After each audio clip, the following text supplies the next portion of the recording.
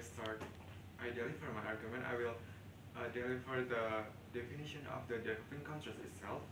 Developing countries itself is kind of countries that have characteristic like countries that have high levels of population density, and the foreign companies itself is kind of in the different countries is the such companies that operate or invest directly and indirectly in some of developing countries like Indonesia maybe. And then foreign companies serve is kind of representative offices and then foreign trade representative offices, and there's a foreign news agencies incorporated in developing countries. And next is I want to deliver about the step itself. Why developing countries need foreign companies?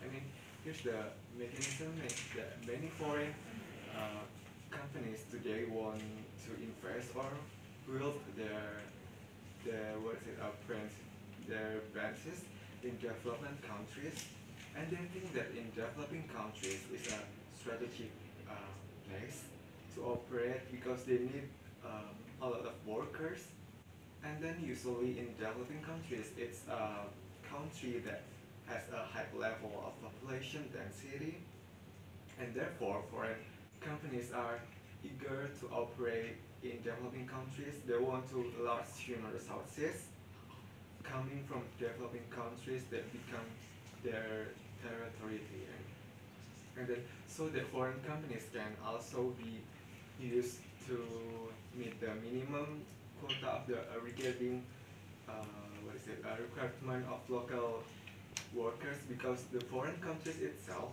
will tend to look for local workers in the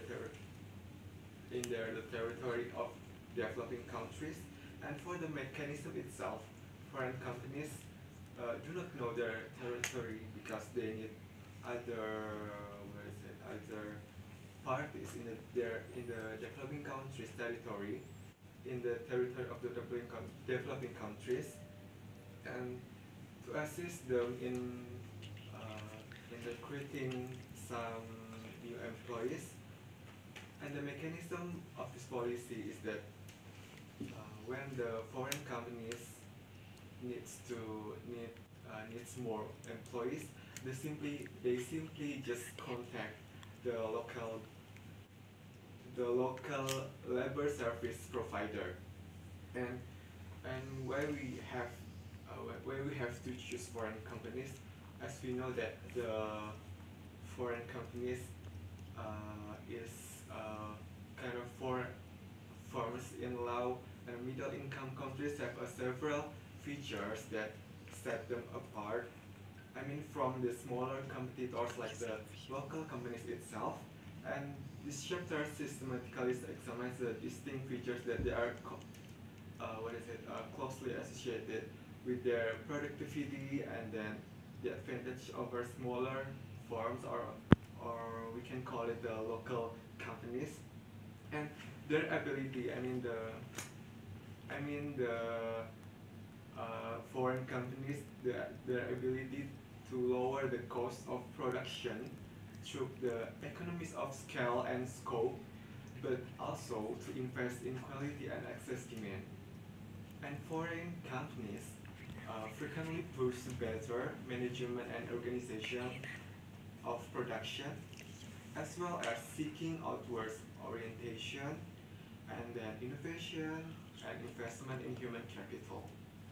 And this translates into better outcomes that for their owners and also for their workers and for the smaller enterprises in their value chains. And the foreign companies itself ultimately represent vehicles of change and driving a substantial share of aggregate economic activity in low and middle income countries. And then I have to deliver the status quo where we need this policy, this kind of policy that that makes foreign companies that make foreign companies have to allow to make this kind of limitation for the recruitment local employees. Why we need this kind of policy? Because the government itself, I mean, in the developing countries, just usually they just concern to the investment rather than mm, rather than using the local residents to become employees of the company. And so that with this kind of policy, in addition to helping local residents to find the work, it also helps the government in managing the potential of the local population. And here's my argument. And here's my argumentation. The first is the foreign companies make a profit. So when the government of a developing country implements this policy, the company's policy is to meet the minimum quota of recruiting local employees. Then in fact the party who benefits is not only the developing country itself, but when foreign companies have to allow this kind of policy, the foreign companies do not have to bother to find employees again. I mean, the foreign companies only need to empower local employees who are around their company or in the territory of the developing country. For example, a foreign company that has just established a branch in an area in developing countries, then because the company is just open in the branch, they need the minimum of employee, and for the substance of this policy from the developing countries government, of course, the company needs more effort to announce that they are in its employees on the other hand.